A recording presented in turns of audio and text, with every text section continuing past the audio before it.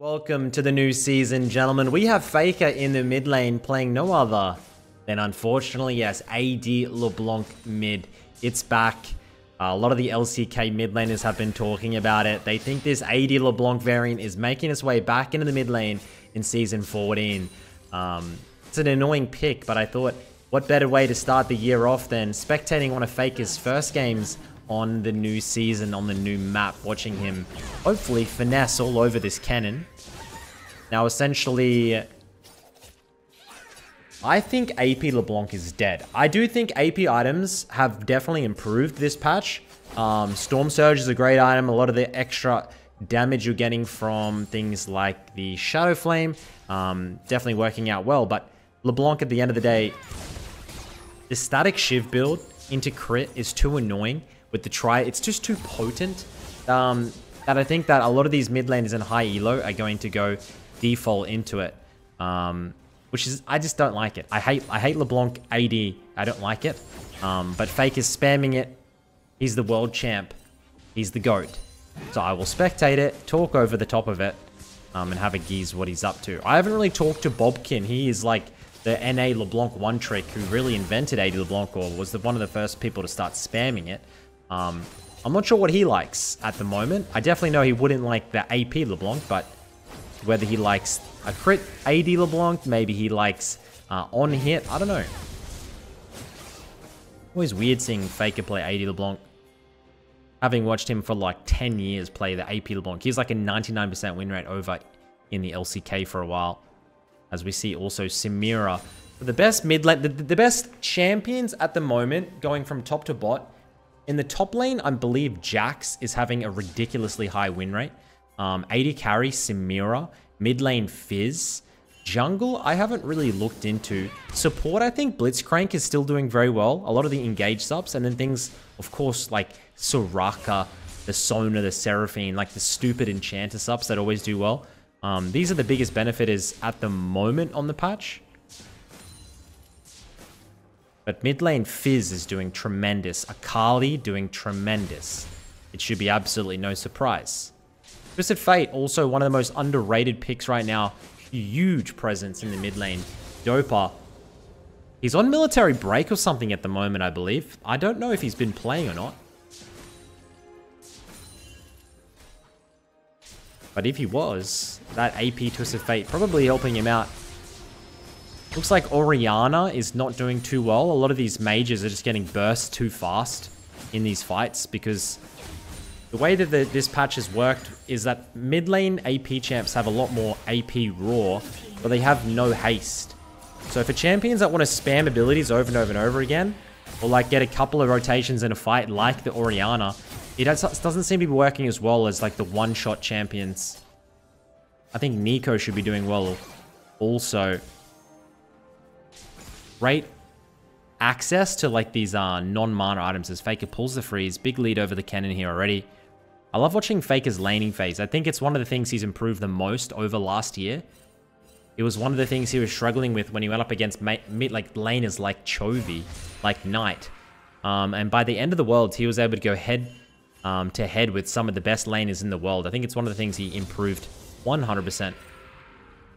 As once again, dude, we need to nerf Void Grub. I don't want to see 3 or 50 goddamn notifications on my screen. I have a meltdown. Can we please get rid of that just to make it 1 and then have like ×3 or something on it? Like, I don't want to see 3 of them. It's too much. As I am over in Europe at the moment doing a challenge against the Baus in EU Solo Queue. You guys are wondering why my apartment looks like I'm a single dad with 3 children that I have had to give to my wife. I don't see them anymore. I'm bankrupt because of my crippling addiction.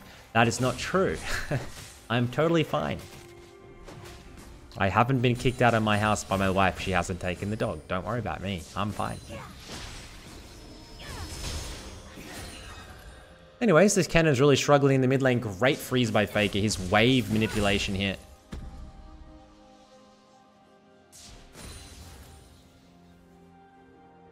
I can always tell when it's Faker because of his movements in lane. I remember when he had an account over in EU and everyone was trying to find his accounts. I found an account and just looked at the way he moved in lane and all these like stutterings. I can always tell it's him. No one quite is able to hold a consistent APM like him. Always going in between like this. Looking to get at least 1 or 2 minion XP advantages. And I haven't versed Faker for a while. I think the last time I versed Faker was maybe 2 or 3 years ago. He wasn't as oppressive as the mid laners like Chovy that I versed. These really aggressive BDD mid laners that I versed. It seems like he's slowly trying to put more pressure on all these players. Old man Faker not giving up any of his mechanics, as we're still not able to get a kill in the mid lane here. As we know, AD LeBlanc, it definitely is a scaling champion. It's like once you hit 1 to 2 items, that's when you start coming into the game, and that's where I expect him to start side landing a lot. I'm going to put my cam a little bit smaller so I can see the map.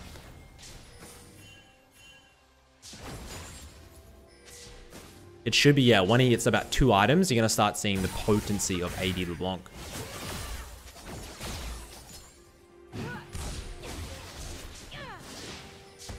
He goes wide, comes back through.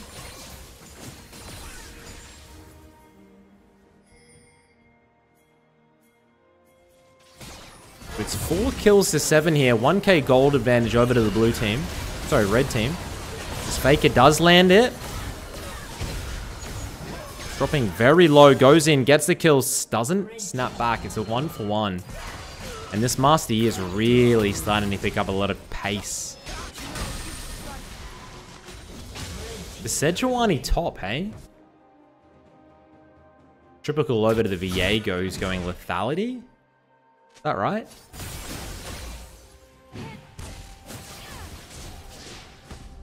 Faker actually he's actually struggling a lot with these E's, isn't he, gentlemen?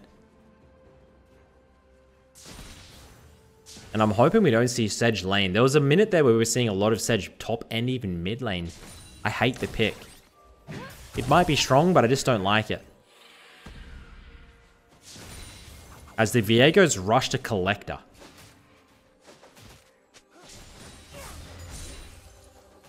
Disgusting specimen.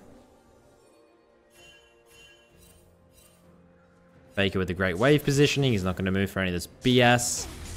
And a lot of the mids that I think are probably going to start doing better are tick mages. Like things like Malzahar, I think, is possibly going to be a good pick. Vel'Koz, maybe even Anivia. Cassiopeia numbers seem to be pretty good as well. You have to back up a little bit. He almost has enough for the static shiv here.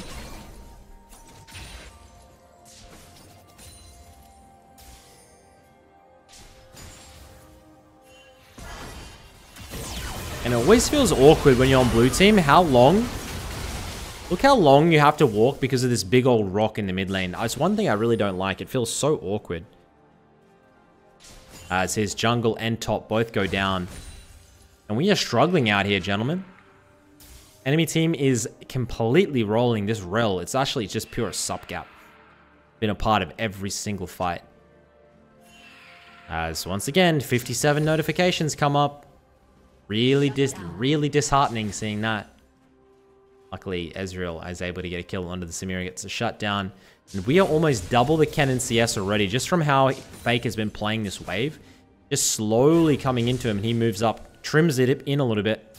If you are not, like even when I go down and play in Platinum, I find players pulling these type of freezes nowadays. It's pretty much the basics. And it's crazy to go back and look at like Worlds in 2013, and like mid laners didn't pull freezes.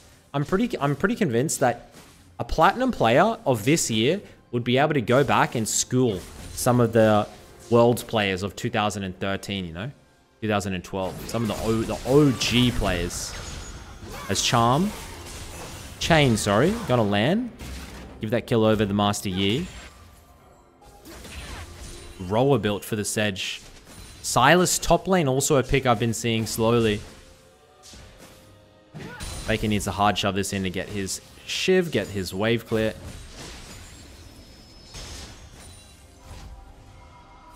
We get 112 CS. And my replay boy gives himself a shout out. Faker moves in, finds the Samira. Charm. Why do I keep calling it Charm? It's Chain, Drew. We're forced to absolutely flash out. Oh my god. Faker moment. Oh my god, it's a Faker moment. It's a... Oh my god. Chain. Does the chain land? It does. Don't think he's going to be able to follow up on it, but that is huge for the beast over in the mid lane. Still working to try and get that rail bounty, but I think it's going to be fine.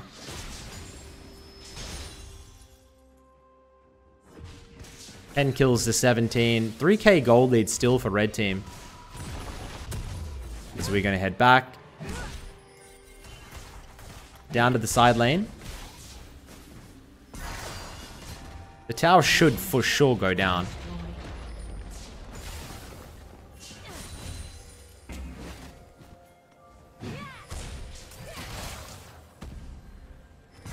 Kicks back. And we're almost at that 2-3 item mark where this 80 LeBlanc should be able to take over. You can see the Silas has gone for the Ludens. No more Everfrost in the game. I don't know why they removed it. I liked Everfrost. I thought it was a pretty cool item. I was hoping they were going to keep some type of like active item for mages like that, but it seems like it's just been completely removed. It hasn't been kept around. We should be seeing a lot more build diversity nowadays in every single role, especially mid lane, with how many different AP items, AD, bruiser items. There's so many different things happening.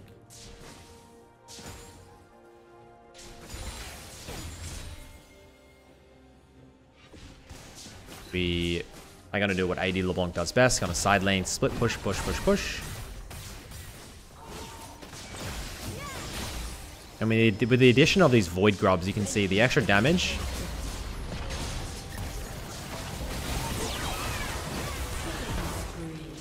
Takes down the cannon. What a slow death. The thing about AD LeBlanc is like it's such a slow death. There's no burst. She just chains you in autos and you can't get on top of her. One of my worst nightmares. But if you did remember, they ended up nerfing the AD LeBlanc. They ended up nerfing as well some of the ratios on the static Shiv, I believe.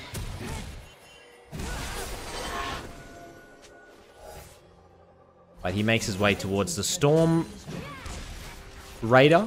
Storm Raider? Storm Razor. So many different... Storm Surge, Storm Raider, Storm Razor. Storm Raider's Surge used to be a rune, actually, now that I think about it. That's probably what's mucking me up. As we easily take down that Viego. Fake is starting to ramp up a little bit here. Samira goes in. Got to be careful of the ultimate. I guess, look at this, man. Look at this, look at this, look at this, look at this. He goes in to their base. Unstoppable.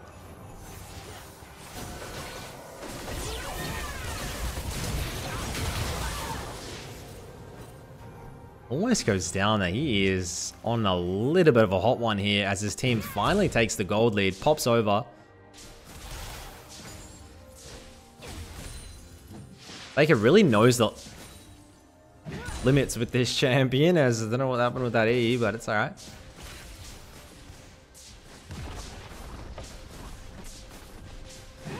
And Faker did end up picking an Orianna skin.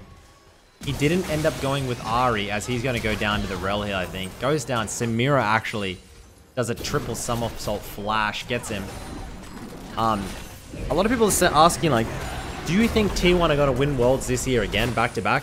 I reckon there's a good chance. I still, and I know I'm getting hate for this, but I still like... I like Gen G. I like Chovy. I like Chovy getting an upgrade in top and jungle. It no longer has to be a one-man show.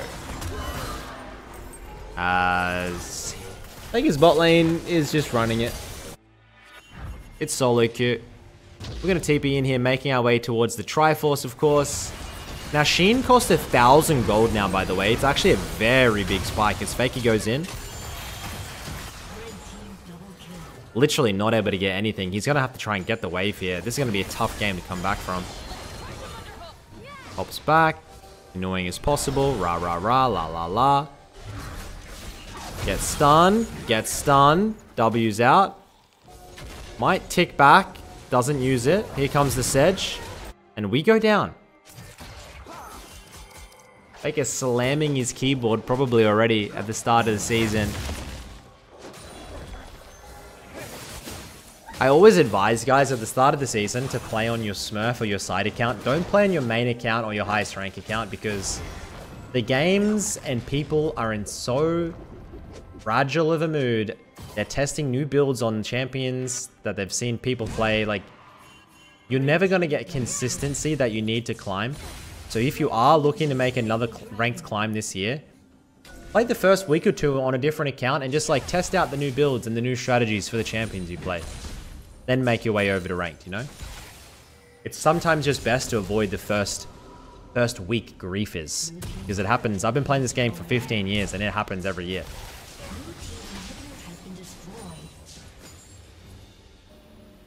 We had no downtime of a preseason this year, which I liked personally. But there was like no off time, so a lot of the people who didn't achieve their end of season rank, who were grinding and went psychopath, now they're instantly into the new season and still mentally deranged. Faker's still trying to make his way and delete this mid lane tower. A bit of a struggle here.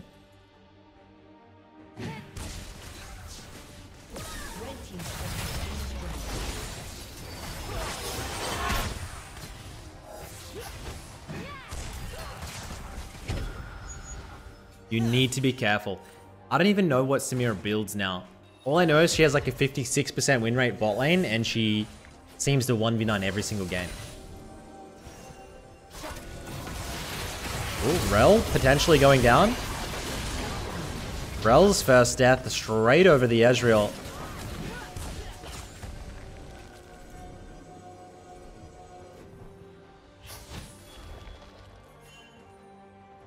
I just don't know how you kill this Samira. I have no idea how you do it. You definitely aren't going to kill the Sedge. Too tanky. Master Yi has to try and shred that.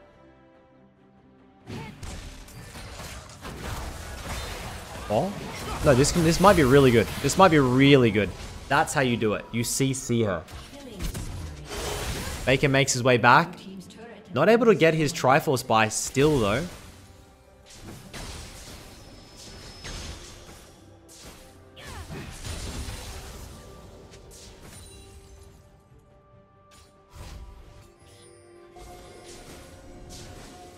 Couple more waves of clearing. Surely he's close.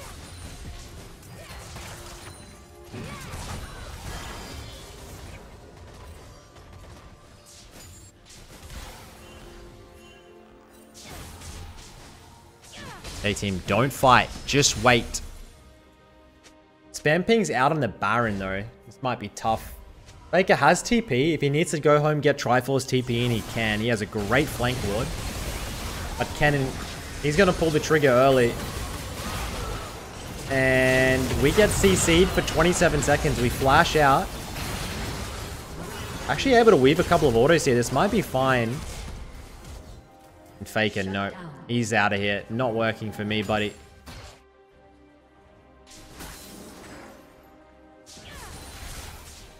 They're hovering like they want to end the game. There's no chance they end here. There is no chance you guys end here. What are they doing? They're going for the end. Okay.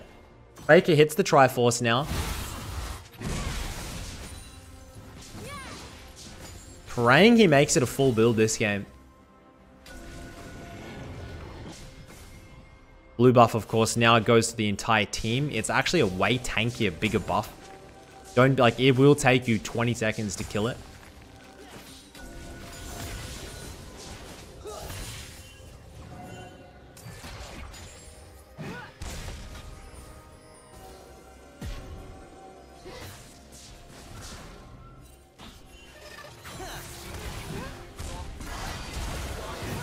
Come on, baby. Come on, baby. Let's get a pick. The one thing about AD LeBlanc is it's all single target damage. Like, when you're trying to 1v9 a game, it's near an... oh, chain lands. It's near impossible.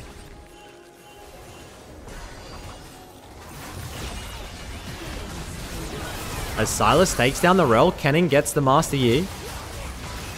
Faker looking to try and get an angle here. Master Yi frontlining. Ezreal able to take down the cannon.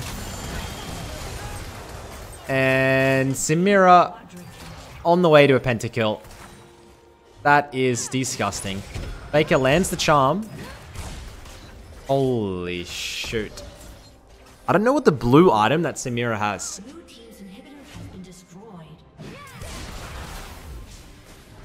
Oh my god. We have Master Yi in 5 seconds. Please don't let them end. Please don't let them end. I think that might be game, gentlemen. I think it might be game. No, it's not. They defend. Faker on the hunt. If they're able to get an ace here, this could be massive. Yes. Yes. The moves. Careful. Go in.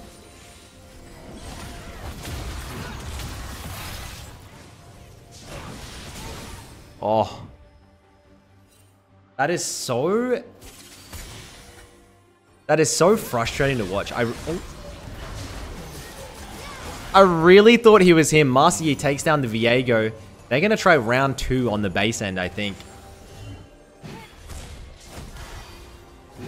Faker doing what AD Leblanc does best. Just be the biggest nuisance in the world. Chain goes wide. Doesn't matter. Takes down the Rel. That's his 7th kill of the game. Now looking to try and pick up the Samira. Okay.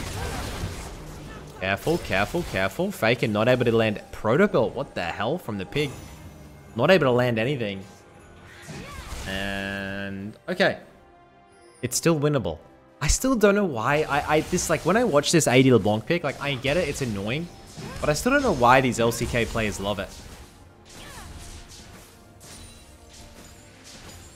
It looks good until it's not. We almost make our way towards the Infinity Edge here. Maybe then I will be convinced. I guess they do have like 2 Giga Tanks in Rel and Seds. But tanks are pretty common these days in these comps, so you got to expect it. As Faker gets robbed of the blue, it seems.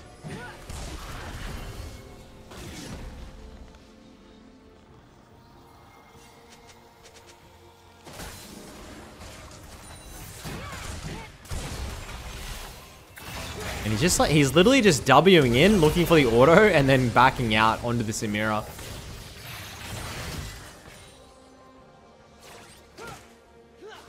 One ace at around about this time in the game should mean a GG.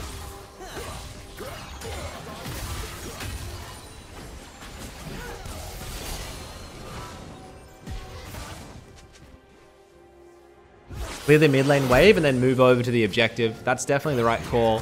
They haven't started up the Nash yet. Faker trying to land an auto, doesn't get anything. Gets one onto the pig. Oh, that's actually a really good pick. They take down the pig. Massive Silas ult. Faker able to get down onto the Samira as well. Master Yi. What can they get from this? They should be able to get Nash. They can't end the game.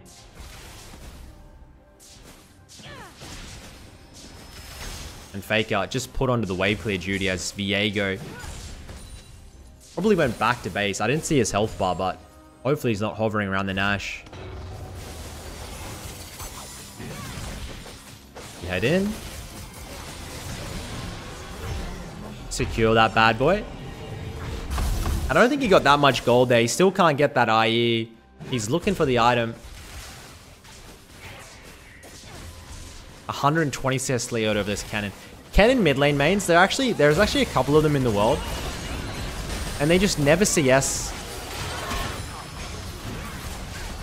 Rakan gets one shot. We put one auto under the...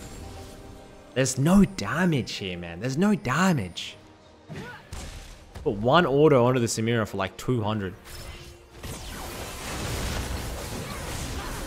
Here we go. Here we go. Tap back. They're able to get down onto the Viego. Nothing matters unless... Okay. Oh my god. Chain. Does it land? Auto. Auto. Bang. We've done it. Shut down. 9-3-13. Looking to get on top of the pig now. Gets it. Triple kill over to Faker. There's the damage, I guess. It's just annoying.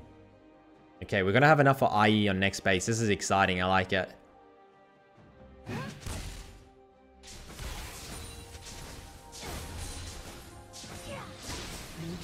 And I forget who Faker was spamming at the start of this last season.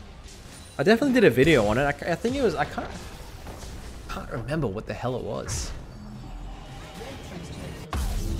As we go back, we finally pick up the IE. Now looking for those crits.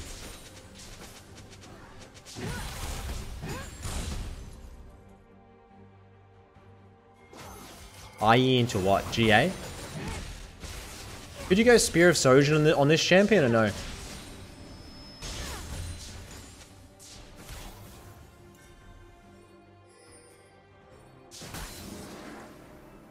Soul fight coming up, 32 minutes in the game.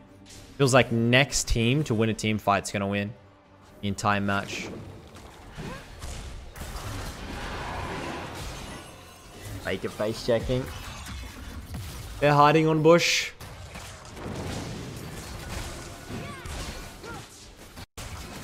They do have the mid lane. They have a really good mid lane wave running into the base here.